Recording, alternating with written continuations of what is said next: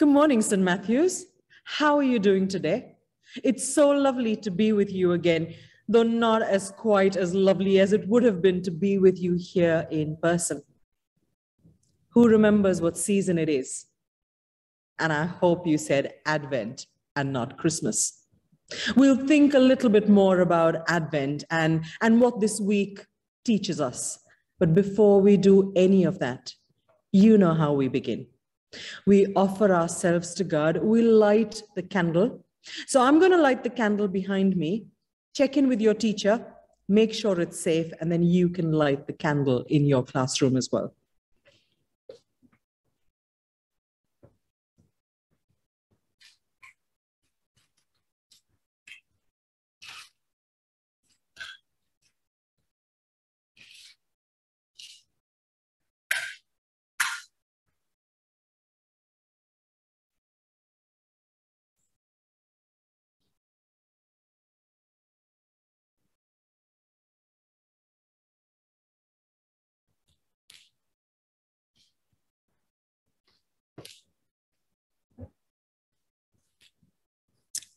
And let's join together in our opening prayer.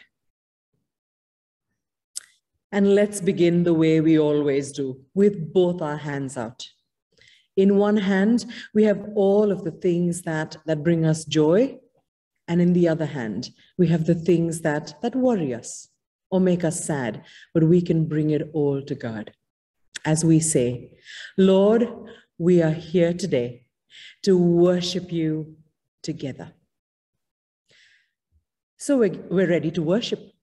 And we're thinking about preparations. Advent is about getting ready for Christmas. And over the last few weeks, we heard about different people who helped people get ready for Jesus and for Christmas. Do you remember one of them? All of them? Yes, so we learned about the prophet Isaiah. We learned about the prophet Micah. Last week, we learned about, do you remember? That's right. Last week, we learned about John the Baptist. And today, we're going to learn about a special someone. I'm not going to tell you her name quite yet, but one of the things that she experienced was joy. And this week, as we light our Advent candles, we're going to be thinking about joy. So the first week, what candle was that? Yeah, that was about hope. Last week was about peace, and this week is about joy. So we're going to light 3 candles today.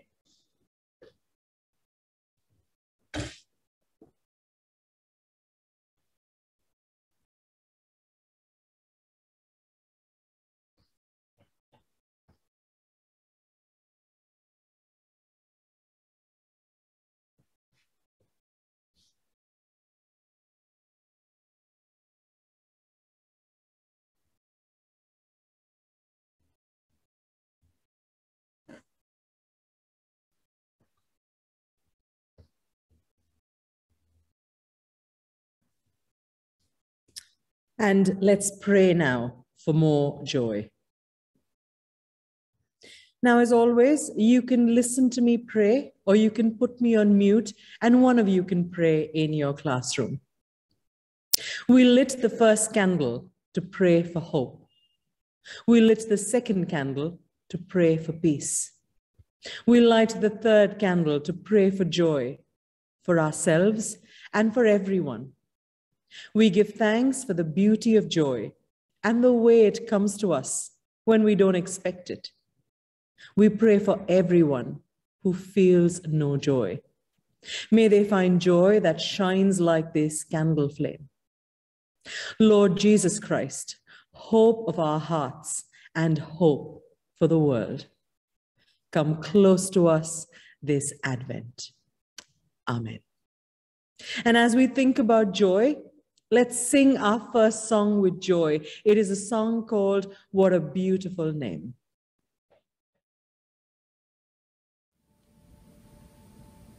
You were the word at the beginning, one with God the Lord Most High. Your hidden glory in creation, now revealed in you, our Christ. What a beautiful name it is. What a beautiful name it is. The name of Jesus Christ, my King. What a beautiful name it is. Nothing compares to this. What a beautiful name it is. The name of Jesus.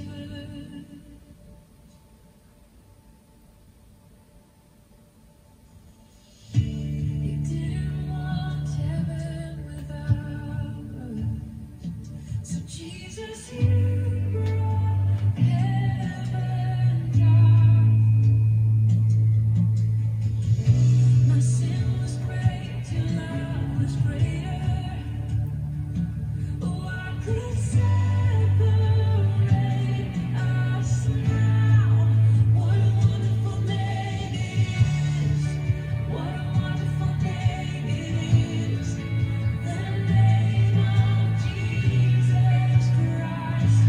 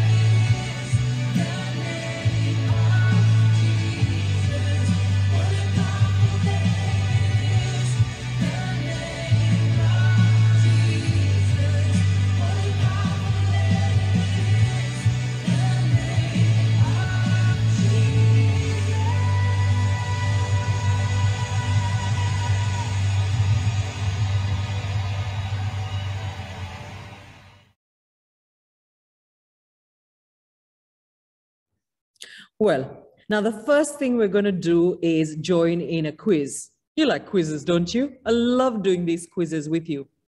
And I told you that today we're going to be learning about someone else who prepared the people who was prepared for the birth of Jesus. And I wonder if you can guess who that was. From looking at the picture, maybe. But we're going to do a quiz about her. Now, that's your first clue. And we'll go through a few different questions. Maybe you will remember some of these answers, but otherwise we will discuss them later. So on to our first question. So the young girl in today's story, which you will hear in a little while, was surprised by what God chose to say to her. Do you think her name was Mary or Bob or Joseph? You've got a couple of clues there in the question. What do you think her name was? Well done. Yes, her name was Mary. So Mary, the mother of Jesus. And that's who we're going to be learning about today. Ready for our next question? Let's go. Now, I don't know how many of you know this. What age was she? Who knows how old she was? Any guesses? Yes, can you believe it? Mary was only a teenager when she had this all-important news and this all-important job to do. Well done if you got that right. Now let's move on to the next question. Now we've done lots of Bible stories before. Do you know where she lived? Did she live in Jerusalem? Now Jerusalem was the main city. That's where the temple was. Did she live in London? Or did she live in a tiny village? Go on, get your thinking caps on. No, she didn't live in London. She didn't live in Jerusalem, though it's a big name and an important place. Yes, she lived in a tiny village. So a couple of things that you may not know there, but we will learn more about Mary today. Let's get on to our next question. Someone quite unexpected appeared to her one day. Now, let me see if you remember. Was it the king who appeared to her? Was it an angel? Or was it a ghost? Oh, well done. You remember your Bible stories, don't you? It was an angel who appeared to her. Now, let's see what happened next. Someone more important and amazing than him, than even the angel, was very pleased with Mary and had sent her a message. Was it God? Was it the king? Was it another angel? Now, all three of those would be important, wouldn't they? Who was it? Yes, God sent the angel Gabriel, to give a message to Mary. Now, that all-important message, do you know what that message was? What was God's message to Mary? Was it that she was going to be a famous singer? Was it that she was going to marry the king? Or was it that she was going to have a baby? Who said have a baby? Well, you know your story now. If you were in church, I'd have got you to help me with this. So let's move on. I think we've got a couple more questions. Let's move on to the next one. Now, this would be no ordinary baby. He was someone very special. And I think I may have given a clue when we started. Was he going to be God's son, Jesus? Was he going to be a great leader? Was he going to be king forever? Now, this may be a little bit tricky. Which one are you going to choose? Now, who was that who said all three? Well done. Because that's right. Because this baby was going to be Jesus. This baby was going to be a great leader and king forever. And that's what we celebrate every year. And I think that brings us to the end of our quiz. And let's think a little bit more. Now, some of those things you may have known. Some more information we'll get to know as we listen to our story for today and then as we discuss it. And we've got Anna Claire, who's going to read our story for us, but she's going to need your help. Are you going to help her with the actions? Anna Claire will tell you what to do.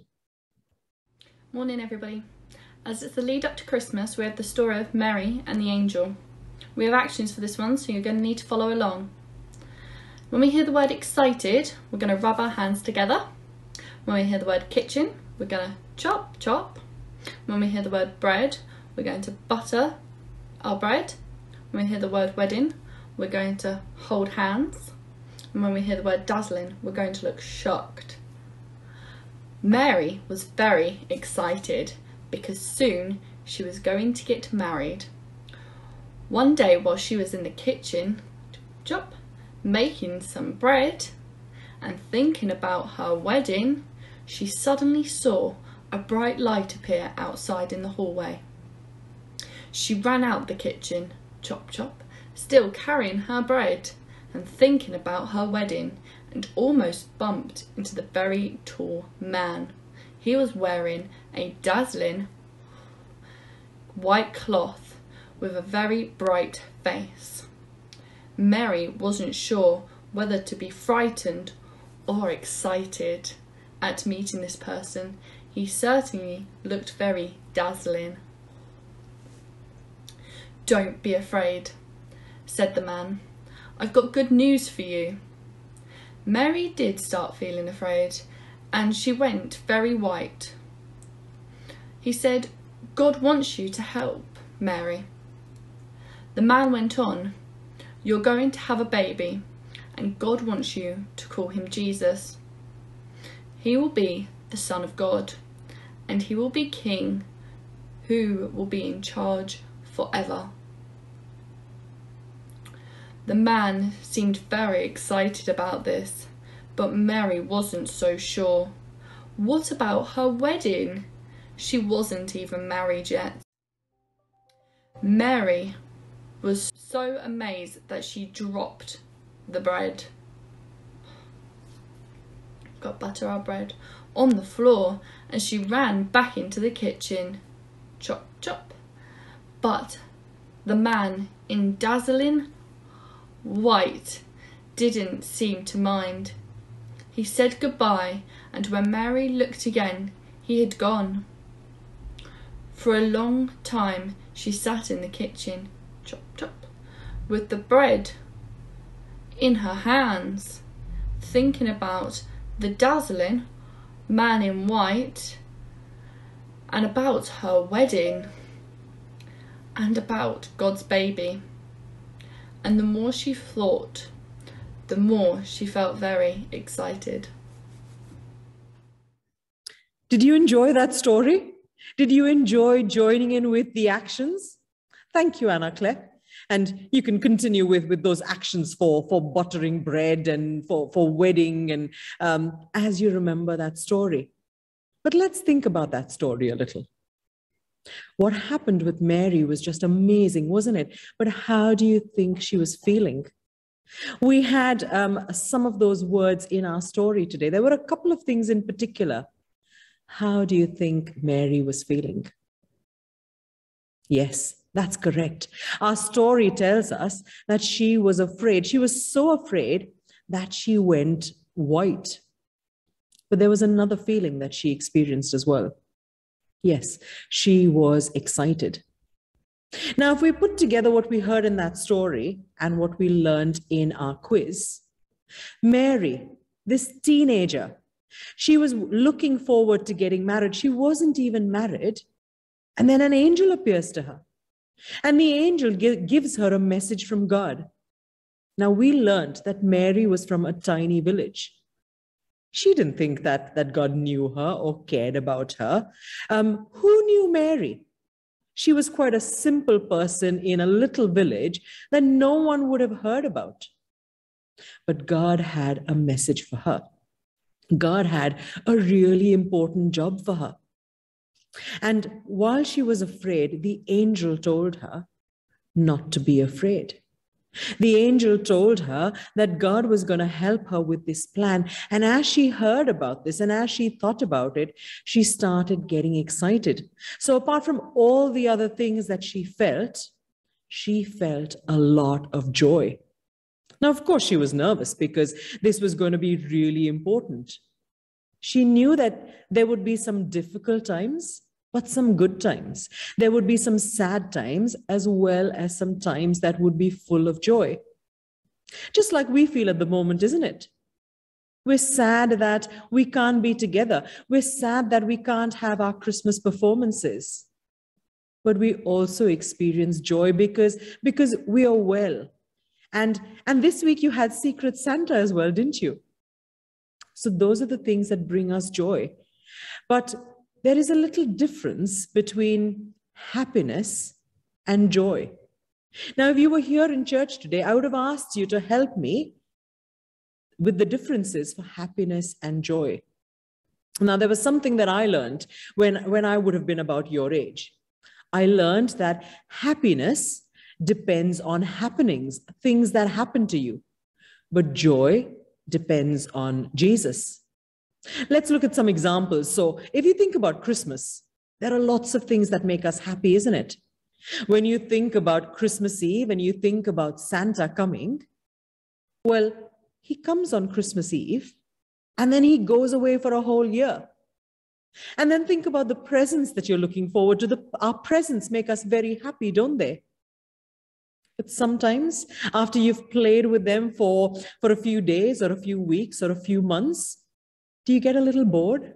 Do you start thinking about your next present? And then what about Christmas dinner?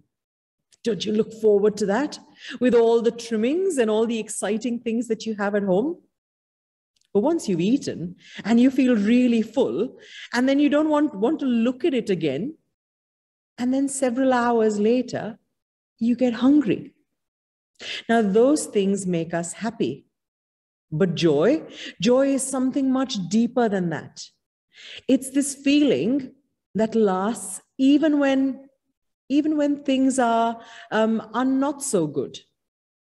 There are things that keep us contented. Now, that's a big word. Year 5 and year 6, you'd know what that means. But it's a feeling of happiness that lasts. And just like for Mary, even though she knew that there was something quite hard that God was asking her to do as a very young girl, she felt joy because she knew that God was going to be with her. And as we think about Advent, as we think about Christmas, and we think about Jesus, that Jesus who came as a baby, but Jesus who has continued as a king and as a leader, and that Jesus brings joy to us even today, even when we have this pandemic going on. He brings joy to people all over the world. And can I tell you a little secret? Over the last 2 years, when it's been really hard, it's been Jesus who has continued to give me joy and continues to put that smile not just on my face, but that joy in my heart. And it doesn't matter if we feel we're ordinary, because Mary was, but Jesus can bring you and me joy. So let's pray about that now. And we've got a student from school. We've got young Alfred, who's going to bring our prayer to us now. Thank you, Lord, for Mary. Thank you that you asked her to give birth to your son, Jesus. Thank you that even though she was asked to do a very difficult thing, she said yes. Thank you for the joy. You gave Mary Ann the joy. You give us Fuji. Yes, at this special time of year and glory. Amen. Isn't it lovely to see a student do the prayer for us? And you know I'd have asked you to volunteer if you were here in church. Now, let's move on to our next song, which is called Wonderful Lord.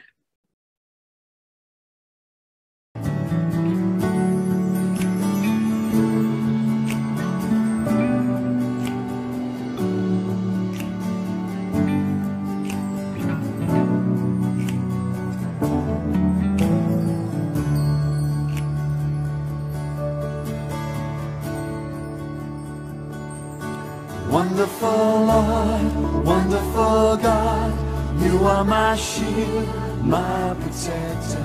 I can lie down, go off to sleep, knowing you're watching over me. Wonderful Lord, wonderful God, help me to trust you forever. I need not fear, 'cause you are near. I can lie down and sleep in peace.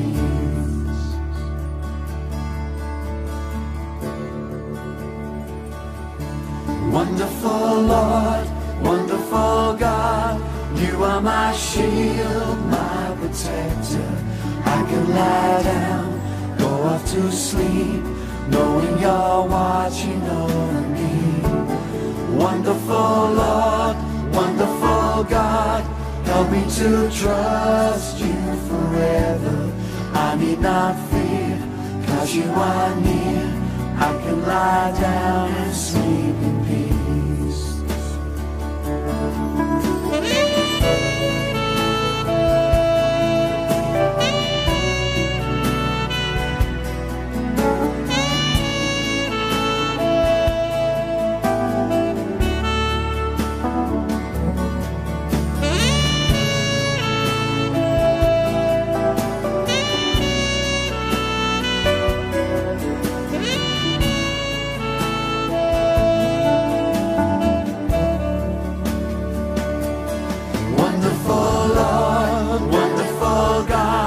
You are my shield, my protector. I can lie down, go off to sleep, knowing you're watching over me. Wonderful Lord, wonderful God, help me to trust you forever. I need not fear, 'cause you are near. I can lie down and sleep in peace. Wonderful Lord, wonderful God, you are my shield, my protector. I can lie down, go off to sleep, knowing you're watching over me. Oh, wonderful Lord, oh, wonderful God, help me to trust you forever. I need not fear, 'cause you are near. I can lie down and sleep in peace.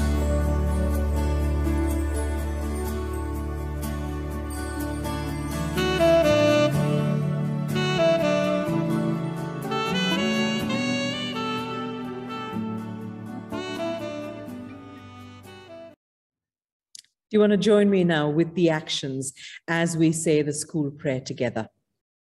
Dear Heavenly Father up above, look down on St. Matthew's School with love. Shower us with happiness, shield us from sadness, together forever. Amen. And that's what we pray every time, isn't it? We ask God to shower us with, and I think it's just because happiness and sadness rhyme, but what we're really asking for is joy. And as we go through the rest of Advent, and as you go through the rest of your week, I pray that you will have hope, peace, and joy. And think about that. Mary, an ordinary girl from a little village, but God had a special plan for her. And God has a special plan for you. And you can go and bring joy to lots of other people in the next week. And we will see you next week. God bless you, St. Matthews.